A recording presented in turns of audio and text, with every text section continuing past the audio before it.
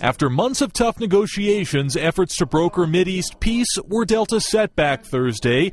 Israel abruptly breaking off peace talks, protesting a reconciliation agreement between the Western-backed Palestinian Authority and the militant group Hamas. They cannot say they're a peace partner if they're embracing the most violent and extreme enemies of peace. Israeli officials say they'll return to negotiations once the deal with Hamas is reversed. A group blamed for killing hundreds of Israelis in suicide bombings. Palestinian leaders say it's just another attempt to undermine the possibility of a two-state solution. This is really not just irresponsible and short-sighted.